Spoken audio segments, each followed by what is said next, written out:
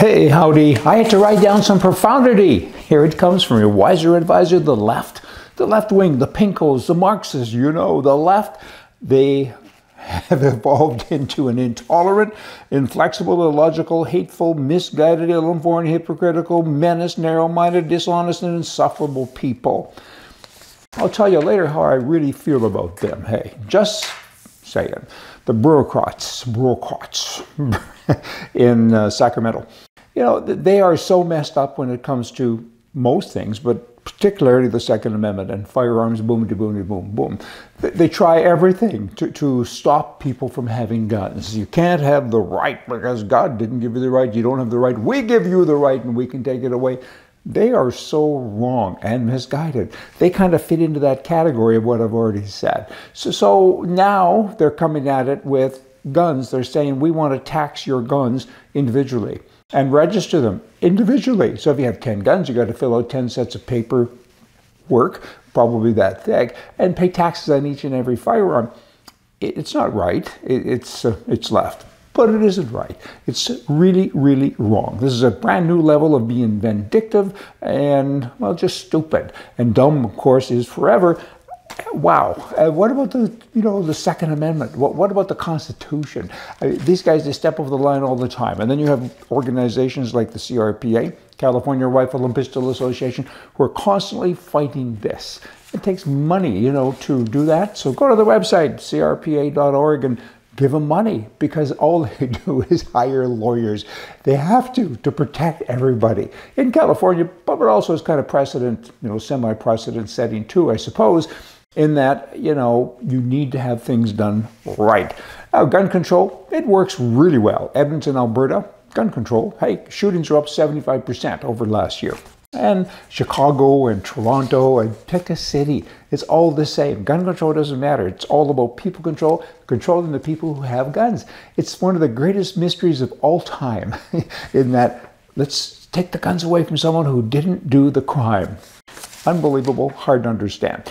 Now, speaking of guns, boom, boom, over in Afghanistan, a couple of years ago, it was in August of 2021. The defense minister of Canada, his name I can't pronounce, Harjit, Sajjan or something, he said, firstly, he's from India. So I've often said, if you have a war with India, what now? So, to go into the cabinet of the Prime Minister in Canada, it's like you think you're in the United Nations. Everybody's from somewhere else. They all have dual passports, and there's no loyalty. They're all a bunch of bigamists. And here's a good example. So when they're trying to get everybody out of Afghanistan because of what happened, the Taliban took over, and in the middle of them taking over, they were evacuating people. So what does this guy do? The minister, he selects 225 Afghan people to get them out first. They're number one. Do you think there's anything wrong with that? And then he said, second on the list is feminists, human rights activists, minorities, and homosexuals. Then, after number two, we have number three, which is the regulars, soldiers and Canadians. Wow. The Prime Minister of Canada, he's been in charge of Canada for 9 years. Look at what he's done. There's an election coming up another year. I'd elect or vote for a Shetland pony, anything, just to stop the damage. But there is a Conservative Party with a leader who seems like he's going to be okay. So we're looking forward to that happening in Canada. Still talking about Canada. I'm not a monarchist particularly. I think it's good to have kings and queens and all that stuff if you live in England. But Canada has it because they're a Commonwealth country. And it's interesting because not only do they have it, they don't know what to do with it. And they have a Governor General. And the Governor General is the person who organizes things and speaks on behalf of the king. And, they've been around a long time. But in addition to that position, every province also has a Governor General. So talk about duplication, right? There's almost a dozen of them, I think, in Canada. But the main one, the federal one, she gets $362,800 a year. Last year, she racked up $3 million worth of travel. $3 million. I travel all the time. I'm in airplanes 2 or 3 times a week. My employees are flying all over the country all of the time.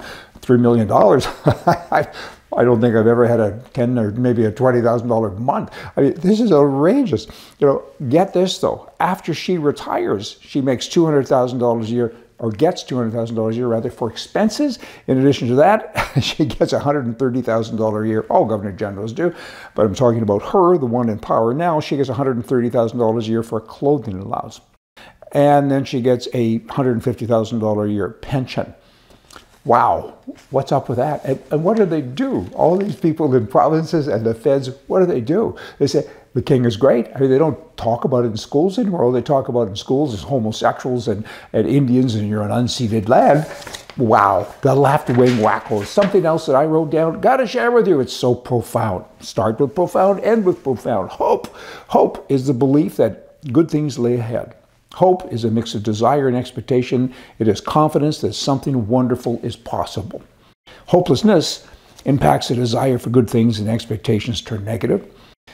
Many have lost hope in our society and in our politics, but I'm hopeful. Hopeful is believing that the future can be better than the past, and so don't lose hope. And I hope the Pinkles and all these left-wing commies move to Siberia, and we'll have a happy life and live happily ever after. Hey, y'all come back.